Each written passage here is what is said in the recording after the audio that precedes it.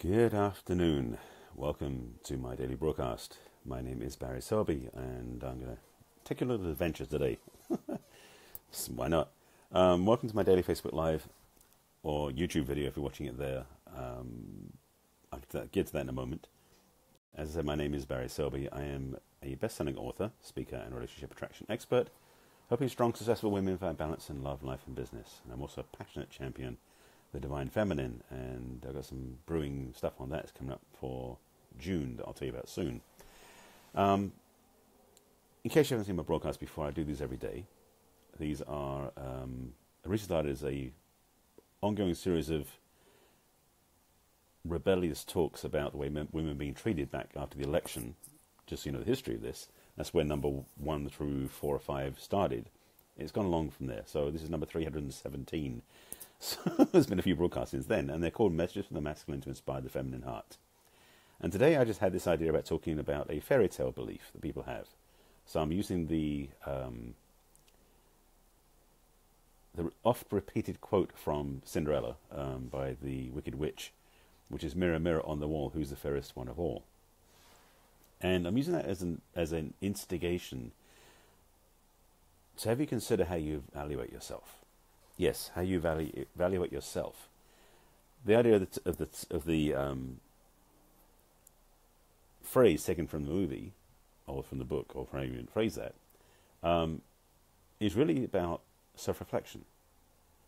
In the movie, that I remember vaguely, I haven't seen it in a long time, in the Cinderella movie, the Disney movie, the Wicked Witch was very attached to how she was being viewed, and had to one-up herself above any other competitor, in a way, to get what she wanted. So these questions I'm going to throw at you are actually going to be inspired by a fairy tale. Think about that one. I did talk about fairy tales a couple of days ago, so this is definitely in the same thematic. So what is it that you have in your way when it comes to looking at how you value or evaluate, two different words, yourself before you go out in the world and date or mate or meet or relate, or you know what I mean, to meet somebody? And the reason I'm asking this question is because there's a spectrum, as it were, there's a range, as it were, when it comes to these talks. Hi Sydney, nice to have you in my broadcast. Welcome. I don't do Snapchat or Periscope anymore. I'm doing Facebook Live. That's why I got 317 of these up here now. The idea being is that we have this preponderance of image.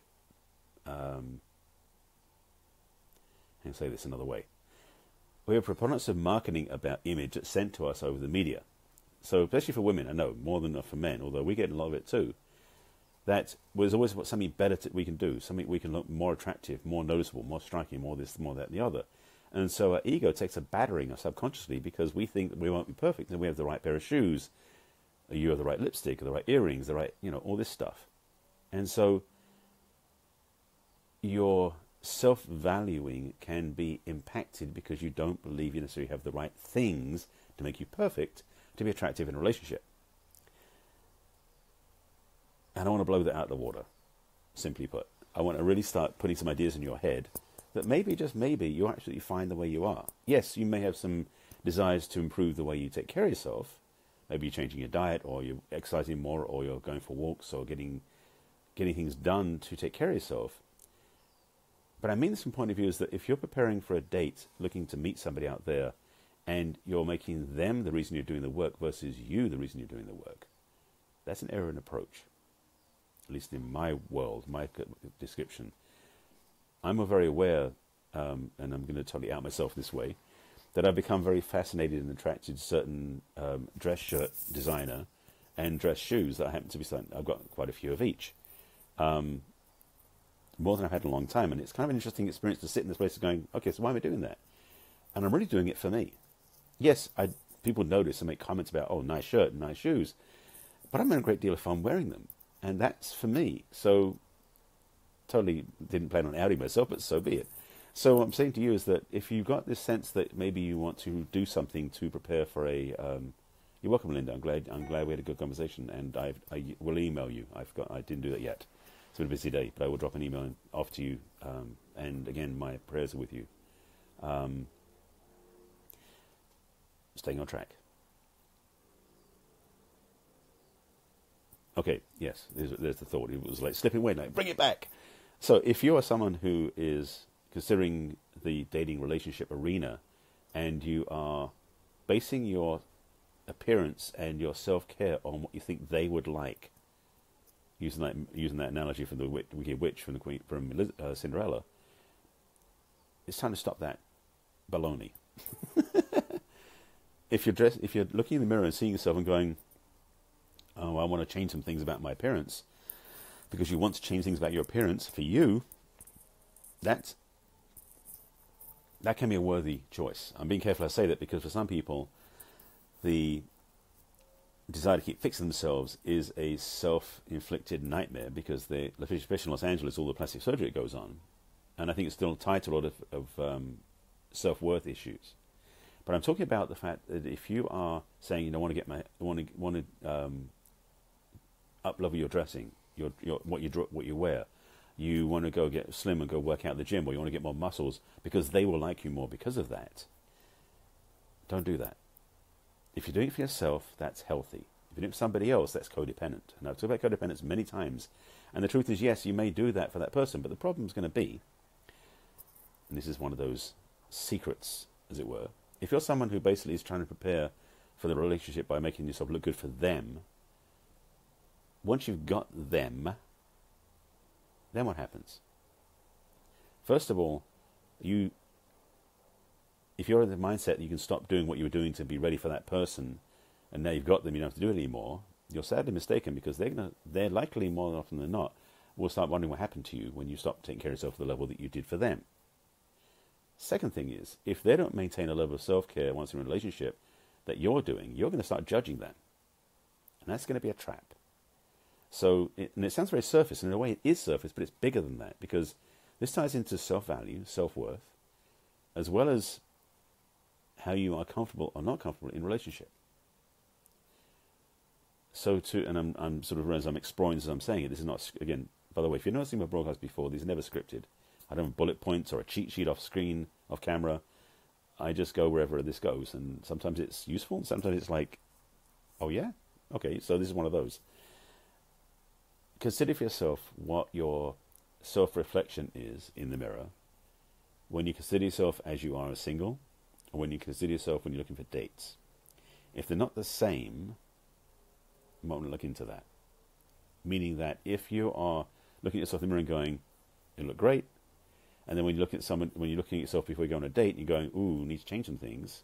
That's a disparity. That's a recognition that maybe you want to do some deeper work on yourself before you go on a date, because it's a self-valuing. Because a lot of times, and this is another thing I'll say, by the way, and you may have seen this too. Out the what I've seen people who are dressed to the nines and all made up perfectly, but they don't look like they're inhabiting their beauty or their looks. They may be shoulder slumped, or maybe walking clumsily, or they may be head down, or whatever that is. So it gives away the fact that they're trying to cover up something they're not comfortable with.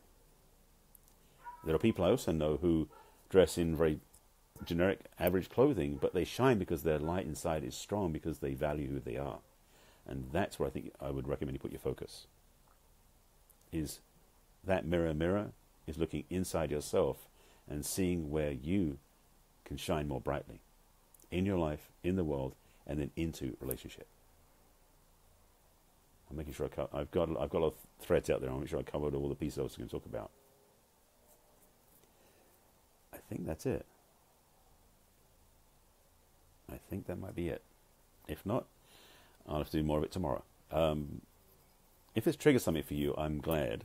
And if there's something for you to think about, I invite you to look into it in your own life, to do some reflection, maybe some journaling reflection, if that's something for you. If you basically feel totally comfortable about this, great, because your self-esteem may in fact be strong and your self-worth valuable too. But if there's some issues in that area, you might want to look at getting some help. I've shared this many times and do this on my broadcasts.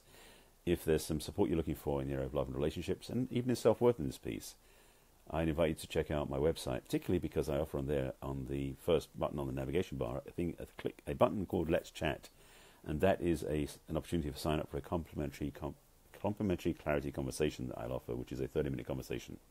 If that resonates for you, reach out for that.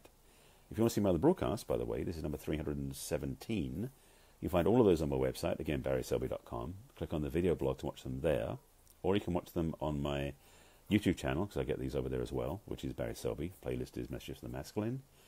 And on my business page on Facebook, which is barryselby.author. If you have any questions, comments, thoughts about this topic, please put them below. If you know anybody should watch this, please share it with them. And as always, well, your homework is mirror work. I haven't given this homework out for a while, but this is a little nudge. If you haven't done this before or done this for a while, take a few minutes to look in the mirror tonight and in the morning, and keep doing this if you want to. And just tell yourself you love yourself in the mirror. And do that for a few minutes and connect and see how it feels. That mirror work will change your life. Do that 5 minutes in the morning, 5 minutes in the evening. Do it for 30 days. It will change your life. That is homework I recommend you take on for yourself, because you'll love it eventually. Thanks for watching. Thanks for being with me. I'll see you again tomorrow. Take care. Bye.